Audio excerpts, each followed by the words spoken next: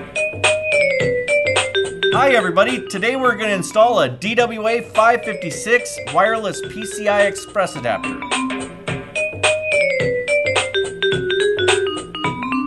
Hi everybody and welcome back to another episode of D-LinkTV DIY. I'm Mike and I'm here to help you get more out of your network. So what I wanted to do this week was I wanted to show you how to install a PCI Express wireless adapter. In this case it's the DWA-556 Xtreme N PCI Express adapter. So this one matches with the DIR-655 Xtreme N router. But one of the things that I wanted to talk about was that you need to be careful about which one you buy.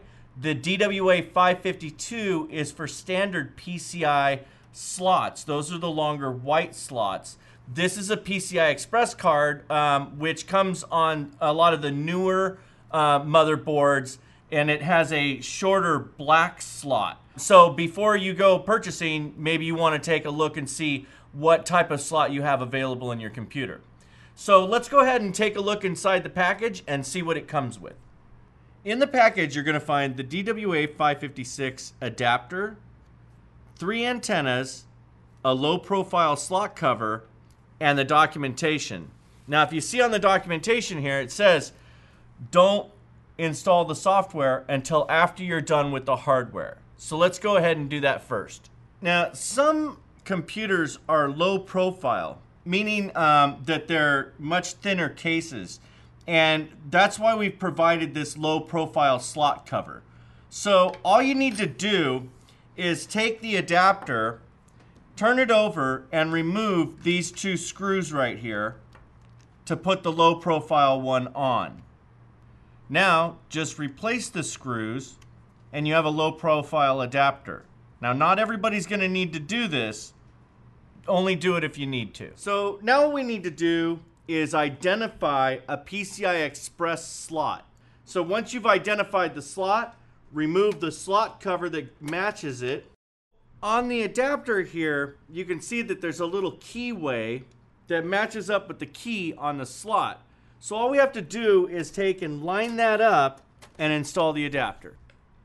Next, just take and screw the antennas on, being careful not to cross-thread them. And put the antennas into this position for the best results.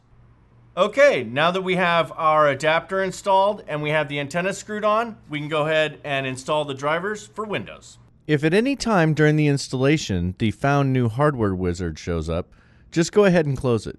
After you insert the CD, you're going to want to use the top button that says Install Drivers. Now you're going to be asked if you want to change the default directory that the drivers are going to be installed to. Just go ahead and click Next. After a short install, you'll be asked if you want to manually configure your wireless network or use the PIN method. I'm going to configure it manually, so just click the Next button. Now you'll be asked to either enter the SSID or scan for available networks. So go ahead and click the Scan button. Now, scroll down until you find your network and select it, then press Next. Now you'll be asked for the encryption passphrase for your network. Enter that and then click the Next button. Now installation is complete. Just click the Finish button and you're done. Now you can see we're on the internet with no problems. There you go. We've installed our DWA-556 PCI Express Xtreme N wireless adapter into our desktop computer, and we're connected to the internet and ready to go. So that's going to do it for this episode of D-LinkTV DIY. I'm Mike, and thanks for watching.